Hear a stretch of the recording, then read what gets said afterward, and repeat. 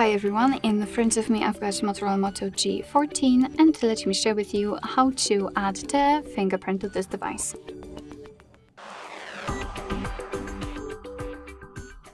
So let's start with opening the settings, and right here let's scroll down to find this security and privacy option.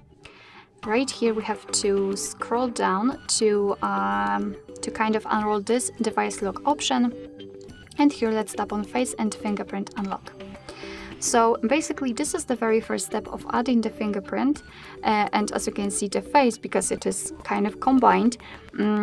If you've got a screen lock currently set, so the pattern pin or password, you will be just transferred to another step. If not, you have to do it right now. So let me pick the pattern. It is because that if for some reason the face recognition or the fingerprint sensor won't work, then you'll still be able to unlock your device. So let me draw the pattern, confirm it.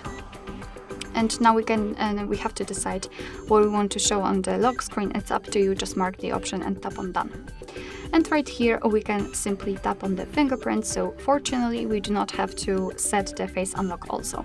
So let me tap on the fingerprint, and here we've got the information, what the fingerprint actually can do in your device. So you can unlock the device, authorize the purchases, etc. So just tap on setup.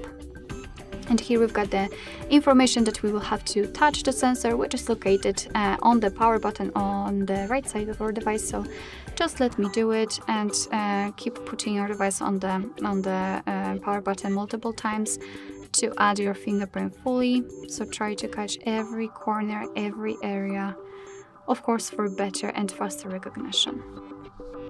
Alright, it's quite easy in this device. The fingerprint has been added, so simply tap on done.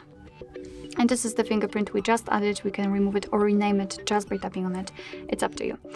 Alright, so let me lock the device and let's check if it is working. So let me put my finger on the sensor, and as you can see the device is unblocked, which simply means that we just successfully added the fingerprint to it. Alright, so that will be all. Thank you so much for watching. I hope that this video was helpful, and if it was, please hit the subscribe button and leave the thumbs up.